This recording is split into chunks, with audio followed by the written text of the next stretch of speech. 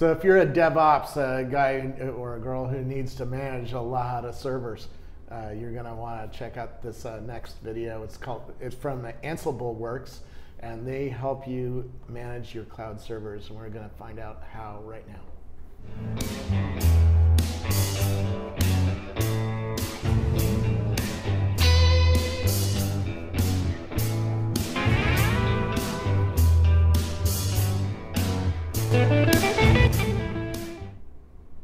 And who are you? My name is Tim Gerla. I'm the co-founder and VP of Support and Services at Ansible Works. I've been in infrastructure software a long time. I joined Ansible Works about 6 months ago, earlier this year. And I've gone through a couple of IT automation companies and a cloud company. Ansible really appealed to me for a couple of reasons, which hopefully we'll be able to talk about today. Yeah. So what is, well, first of all, Ansible is in a pretty crowded space with Puppet and Chef and SaltStack, and, right? Yes, absolutely. And so let's just take it from there. What does Ansible do that the other guys don't? Sure. Ansible has a couple of unique attributes compared to the other tools out there. Our main approach to marketing has been around our simplicity.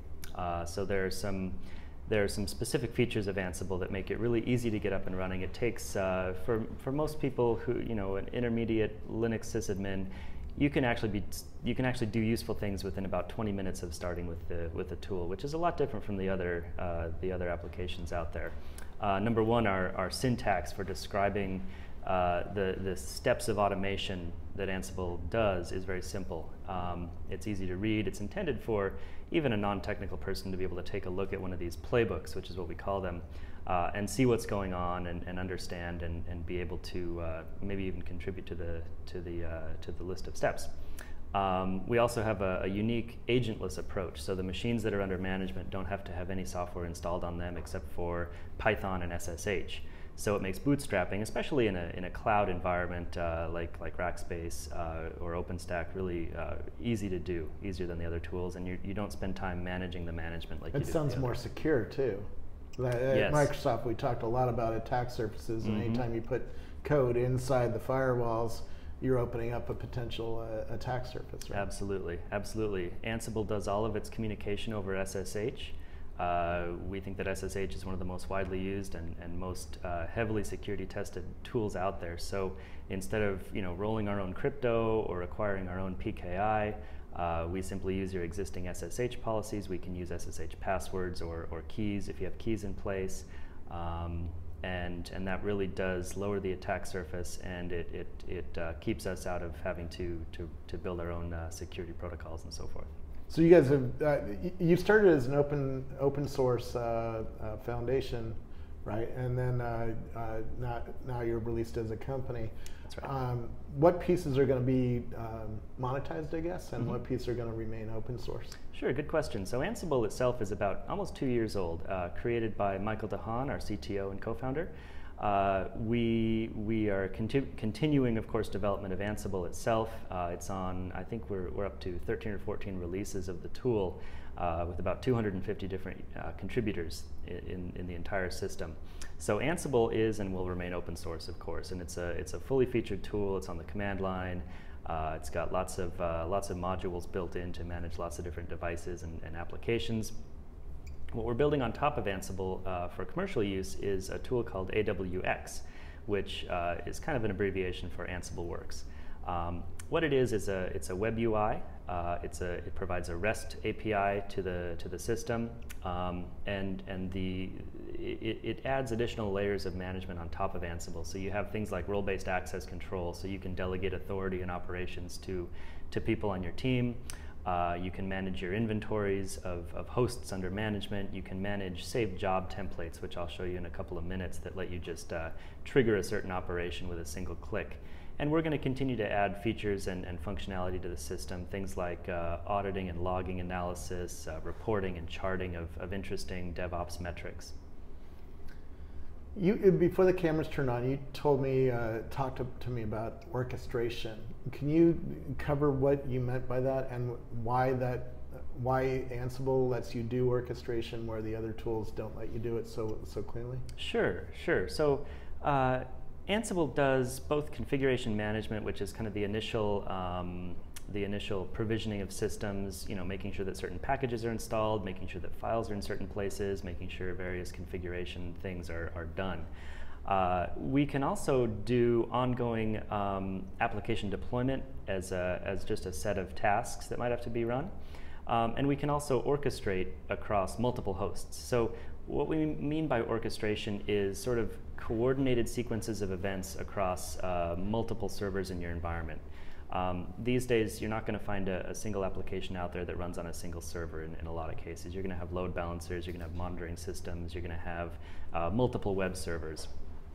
And what Ansible is really good at is orchestrating or coordinating the operations across those multiple tiers of your infrastructure. So what I'll be able to show you is actually a rolling upgrade, a zero downtime rolling upgrade of a small, simple web application coordinated by Ansible.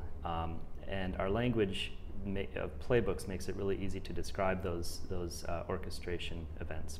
Could we see it? Sure, definitely. Yeah. That would give us more context for the rest of the conversation. Yeah, so what I have here, I have a handful of cloud servers running in Rackspace, of course. These are just empty CentOS 6.4 systems. We should cover that. You work on Rackspace and Amazon and other players? Or Absolutely. Tell me about the platforms you support. Sure. So we like to call Ansible batteries included. So it comes with a bunch of modules responsible for things as simple as file manipulation, make sure this file exists here, all the way to more complicated things like calling APIs, like calling the Rackspace API, for instance. There's a module in the system called Racks that lets you launch cloud servers right in your orchestration scripts. So we have support for Rackspace, OpenStack private clouds, Eucalyptus private clouds, Amazon. I think there's a couple more. We're getting a lot of our modules come from the community, and we add probably 1 or 2 a week at the rate that we're going. Cool. All right, so I have a handful of VMs in Rackspace, and I have some playbooks here. I'm not going to go into detail about the playbook language, but it's fairly simple. And what you do is you describe the task that you're doing and then the module that you're calling. So there's for Red Hat / CentOS style systems, there's a module called yum, which is responsible for installing packages or removing packages on the system. And this is kind of an example of a declarative task where we say on the systems under management, these are the packages that must be installed on the system. And Ansible takes this task and it makes it so across the system. We have 2 tasks here. The first one installs some packages and the second one makes sure that a service is started. So we've got an example out there. It's a simple LAMP stack with an HA proxy load balancer in front. And it's constructed of a series of playbooks, and then there's a rolling upgrade script, which I'm going to show you. So I'm going to switch over to AWX, which is our web interface to manage Ansible. You can do all this stuff on the command line, but there's some additional capabilities exposed by the web interface. And I'll just give you a quick tour of this. Yeah. So organizations. So AWX has some multi-tenant capabilities. If you're a contractor managing multiple customers, perhaps you might use this functionality. I've got a couple of organizations here. Mostly I work in the Ansible Works organization. We've got the ability for multiple users to be created in the system, and role-based access control can be applied to these users. I'm logged in as admin, of course, so I see all the functionality here. We can further break those users down into teams and projects. An important concept in Ansible is the idea of an inventory, and an inventory is really a list of your hosts under management, and then they can be categorized into groups. So you can have your web servers in a group. You can further subdivide, and you can have more complex groups like your East Coast web servers or your West Coast web servers, or your West Coast web servers running CentOS 6.4. Yeah. So you can target these systems pretty finely. Inventory can be as simple as just a list of machines like I have here, or we can actually source inventory from the different cloud platforms. So once you've got your project and your inventory set up, you need some credentials to talk to your systems. As I mentioned earlier, Ansible uses SSH to communicate with the target systems. So in most cases, you're going to have a private key that AWX stores, and you can have this backed by a password. You can have the system prompt for the password when it's required, and so on and so forth. Our goal really is to fit into any sort of key-based authentication architecture that you have in place. Yep. Okay, so once you've got your projects, your inventory, and your credentials set up, you can create a job template. And a job template is just something that you do periodically. So this might be configuration remediation, it might be a new deployment, it might be a set of tasks to provision new servers in your infrastructure. So I have a simple job template here to deploy this LAMP stack with HA proxy in front, and I'm going to go ahead and launch this. It'll take about, depending on the speed of your network and how many machines you're targeting, and the speed of the VMs that you're managing, it can take between 10 to 15 minutes to do a full deploy. And this is doing everything. This is starting from a fresh CentOS image, just running Python and SSH, to something that runs a very simple web service. Yep. While this is going through, you've got a bunch of ways to access the information. You can see we can drill down into some of the playbook steps here. And we'll start by gathering some facts from the servers, things like their host name, what version of the OS they're running, what packages are installed, and so on. And then we go through the tasks, and we can refresh and see what's going on. If you get failures in any of the steps, you'll see them called out, and you can drill down. If you're managing hundreds of hosts, you can actually go back to the inventory screen here. If it finds the wrong OS, does it automatically upgrade it in that step, or? If that's one of the steps in your playbook, it will. You can instruct Ansible to say, make sure all the packages are up to the latest version. It's not going to do anything like that automatically unless you explicitly ask for it as part of the playbook. Got it. I assume that people who try Ansible Works are either coming from a Puppet or a Chef, or they're coming from nothing, right? Mm-hmm. Yep. And this is their first time into DevOps world, right? Mm-hmm. Exactly. For both of those use cases, what do they need to know up front? If they're coming from Puppet and Chef, what do they need to shift about their mind or their architecture, or how they're doing things? Good question. The biggest shift in thinking from Puppet and Chef is to stop thinking of your infrastructure as code and think of it as data. So Ansible, instead of writing code to describe your infrastructure, we're trying to convey the idea that the steps that turn your servers into your infrastructure is simply data. It doesn't have to be. You don't have to learn a programming language. You don't have to know Ruby to write your descriptions. You have a text-based format, but it's not code, it's data. So, and this goes back to some of our ideas of pragmatism and simplicity, where there's no reason necessarily to over-abstract ideas away into programming language and object-oriented ideas, when really what most DevOps and sysadmins want is just a simple way to express the things they have to do every day and make it automated and remove that element of human error when they're doing things like an upgrade of the application. And if they're coming, the not using anything approach probably means that they started with a couple servers, and now it's going to 50, and their things are breaking and they're losing control, and they need a system like this to help them. Exactly. What does that person need to know about putting something like this in place? Sure. The great thing about Ansible is that it doesn't take it doesn't take a lot of training or a big shift in thinking to take your perhaps manual run book. Maybe you have it written in a notebook somewhere. The most straightforward path is to take those steps that you previously did by hand and translate them into Ansible playbooks. That's kind of how we designed the playbook language, to really model that notebook style, where we're going to shut down the load balancer, we're going to pull this server out of the load balancer, we're going to shut down monitoring, we're going to apply this upgrade. All of that should translate pretty much one-to-one to your system. I would say that moving from no automation or maybe some handcrafted scripts to Ansible is probably the easiest path. Yeah. when somebody gets more advanced with Ansible, what's some of the tips and tricks that you tell the more advanced developer? Sure, there's quite a bit of depth in the language in terms of the ability to store results of a previous command for future use. So, for instance, if you're launching a server in Rackspace and then need to do something to that server afterwards, you can call the module that launches the server and then register the result, which contains things like the IP address of the server.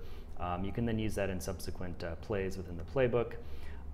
There's some great ways to build reusable content, and we call them roles. So if we had time to dig into some of the more some of the playbooks that make up the LAMP HA proxy example, you see that we have a role for Apache, we have a role for Nagios, we have a role for the database. And if you are careful about the way you develop these roles, you can share them with other projects and with other teams, and hopefully share them publicly on GitHub or someplace else. Very cool. How do I pay you guys? If I'm a smaller company with 50 servers, how do you charge me? Sure. Today we have a model that's based on the number of servers under management. So if you have 50 servers, the base price is published on our website. It's $100 per server per year. It's a subscription purchase, and that gives you access to of course, technical support for AWX, support for Ansible itself, access to each AWX release, and so on. AWX itself is free for up to 10 servers. You can download it and use it forever. And of course, Ansible is open source and will remain so. Yeah. Does this help in disaster recovery plans? Because if a data center goes down for some weird reason, there's a huge earthquake or something, does it help me get my other systems back up and running and more robust? Or it certainly could. If you have your infrastructure described in playbooks and you've been careful about not doing too many manual operations to your servers, you could definitely use those playbooks to rebuild your infrastructure. One of the things that we think will be really powerful in the future, maybe even now, some people are probably doing it, is the ability to stage a disaster recovery site on a public cloud like Rackspace. If you've got internal infrastructure, if you have it modeled properly with Ansible, you can deploy it here, you can deploy it there. It doesn't really matter as long as you have the servers and the access. Very cool. How are you guys funded? Tell me a little bit about your company and how many people work there. Yeah, we are about 15 people right now. We're going to be about 25 by the end of the year. We're hiring. We just raised an A round of funding from Menlo Ventures, about $6 million. Yeah, very good people there. Very cool. Is there anything else that somebody like my brother who runs infrastructure for the government up in Oregon, does he need to know to help evaluate? Because people who are watching this are probably trying to evaluate you between Puppet and Chef and the other approaches. Sure, definitely. Ansible is super easy to get started with. It can be a 15-20 minute process to get Ansible installed and run your first commands and write your first playbook. So there's really not a huge investment of time. There are not a lot of new concepts to learn. Once you get in depth, you'll want to spend some time in our documentation. We've recorded a 20-minute video. We call it the Quick Start. It's not really training, but it gives you probably 80% of what you need to know to begin to be successful with Ansible. So it's a small investment in time. I recommend you make it. Very cool. Well, thank you so much for what you do for Rackspace, because we use you guys in our data centers, and thanks for what you do for our customers. Absolutely. Thank you. Thank you.